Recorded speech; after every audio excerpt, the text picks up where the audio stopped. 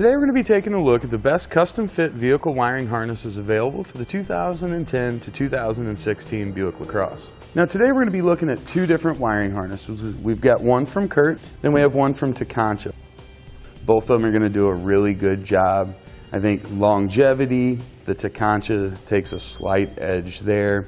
As far as power output, the Curt takes a slight edge there. But overall, they're both going to give you a good working 4-pole in the back of your vehicle.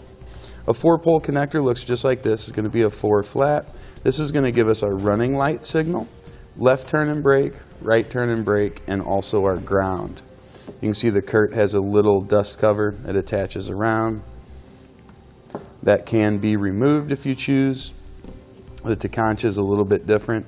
It stays permanently attached. I kind of like that. We don't have to worry about losing it, but it's not that big of a difference one way or the other. Now both of these wiring harnesses are going to use a module type box. So we're going to run power to it. We're going to run ground to it. It's going to be the same on both. And that's going to be a standalone powered system, so we're not going to be drawing excess power through our vehicle's wiring system. Then we've got our T connectors. These are going to plug in line directly between our factory taillight and our wiring harness. That allows us to get the signal as it comes through.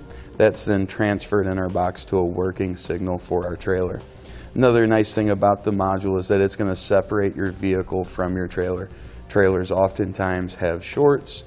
We don't want that to get into the vehicle's electrical system, so this creates that break, so we don't have to worry about that being transferred in. Now in both the wiring harnesses, we're going to be running that 12-volt power wire using the supplied bulk wire up to our positive side of our battery. Both of them are going to have fuse holders and fuses to put in line, so we don't have to worry about any overloads or anything like that. Now both of our wiring harnesses have slightly different outputs. I don't think it's going to matter too much being on the back of a LaCrosse. We're not going to have huge trailers with a bunch of lights on them, but your Curt is going to give you 3 amps per turn and brake signal, so 3 amps on the left, 3 amps on the right, and it gives us 6 amps total for our tail lights. With the Tekonsha, we're looking at 2.1 amps for each side turn and brake and 5.6 amps for the running lights. And again, that should be more than enough to cover just about everything out there. As far as installation, both of them are going to be identical. There's not one that's easier to install than the other. And as far as longevity or life, while they are both very, very similar, the one difference we tend to see, the adhesive tape that we use to mount the Curt module box sometimes separates.